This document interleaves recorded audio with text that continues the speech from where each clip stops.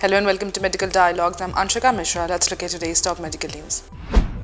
Rheumatic disease linked to childbearing problems, find study. A new study published in the journal Rheumatology, published by Oxford University Press, found that rheumatic diseases can lead to reproductive problems, though some conditions have more detrimental effect than others. Immune-mediated diseases encompass a diverse range of conditions, all characterized by abnormal immune system activity. While some, like type 1 diabetes, typically manifest before reproductive age, others emerge later in life. Scientists have investigated systemic lupus erythematosus for its effect on reproductive health, as the condition increases the risk for some adverse pregnancy outcomes, including pre-eclampsia, preterm delivery, C-section, and low birth weight. However, the impact of other autoimmune diseases such as psoriasis on fertility and pregnancy is unclear. In the study, researchers used data from Finnish nationwide health registers to study the impact of immune-mediated diseases on reproductive health measures such as reproductive successes, and for women ever having experienced adverse maternal and prenatal outcomes.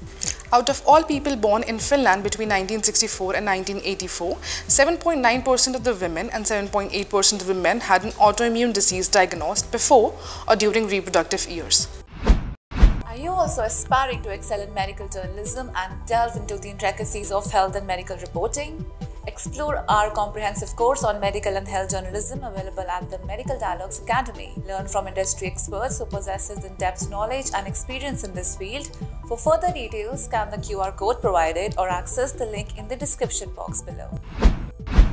The findings highlighted that many immune-mediated diseases had little impact on the number of children. However, women with selected immune-mediated diseases experience a higher prevalence of childlessness, with the top 3 diseases being Addison's disease, that is 23.9% more childlessness, juvenile idiopathic arthritis with 9.3%, and vitamin B12 deficiency anemia with 8.6%. Several of the rheumatic diseases, particularly systemic lupus erythematosus and juvenile idiopathic arthritis, lead to higher rates of childlessness and fewer children. The risk of pre-eclampsia, low birth weight, preterm delivery, non-elective C-sections, and need for neonatal intensive care were increased for many conditions. Systemic lupus erythematosus and type 1 diabetes showed over 2-fold risk for some of these outcomes. However, the risk of gestational diabetes was not higher for patients with any of the rheumatic disease compared to the population. Despite seeing an elevated risk for diverse childbearing problems in rheumatic and other immune-mediated diseases,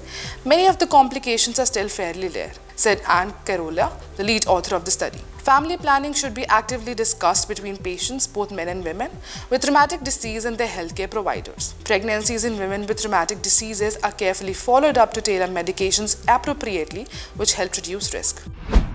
Thank you for watching. Stay tuned to Medical Dialogues for more updates.